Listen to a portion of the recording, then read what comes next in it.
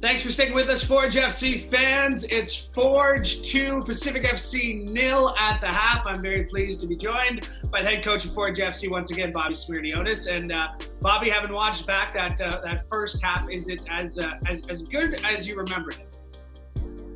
Yeah, I think it was. You know, we came out of the gate very well, creating some opportunities.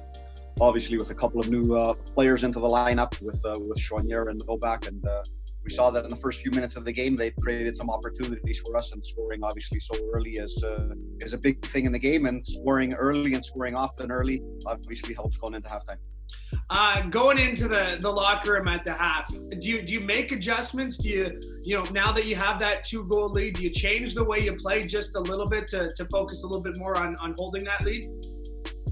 Yeah, I don't think that's part of what we are and part of our DNA. We want to go out there and keep on doing what we're doing because things can change quickly in a match.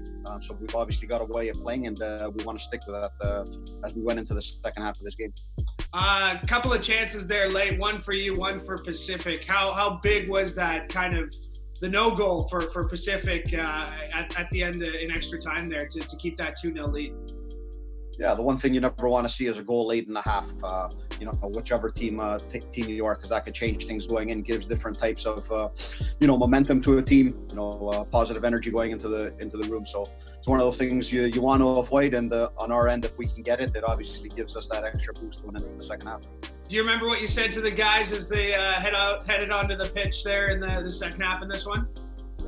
Yeah, I think we put on a fantastic performance in that first half, and we need to go out there and give our fans something that they're going to be very happy for. They had a very good taste in the first game of quality of football. Now we need to go out there and get the 3 points. All right. Well, I think I know how it ends, but let's watch the final 45 minutes. Bobby, thanks for doing this. Sounds good, Louie.